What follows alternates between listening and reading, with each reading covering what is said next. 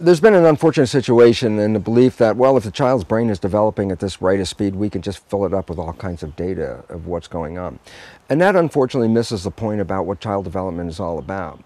The initial part of the brain is, well, people think it's downloading data. The most functional part of the brain is creativity. And this is where a child learns to put things together and acquire an experience of them. There are sequential stages, and that is a development of creativity.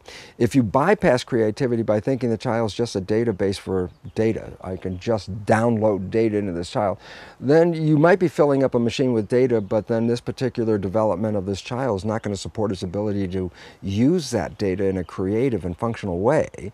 And so therefore, at one level, this appears to be, oh, this is a great advantage, my child's reading earlier. And at another level, the concept of pushing that behavior interferes with previous behaviors of putting things together in a stepwise fashion. So while it might be able to read earlier, it's at a compromise that something else is being not allowed. So for a simple example, crawling before walking is a physiological and developmental necessity for a well-rounded child. And the tendency of a parent to say, well, my child was walking this early, and push them from the crawling phase into the walking phase causes a lot of damage in the natural progression of evolution of this intelligence. So the effort on our part to make it better does not make it better. Data assembly can be acquired later. You can always put data in. If the machine can't process, I don't care how much data you put into it.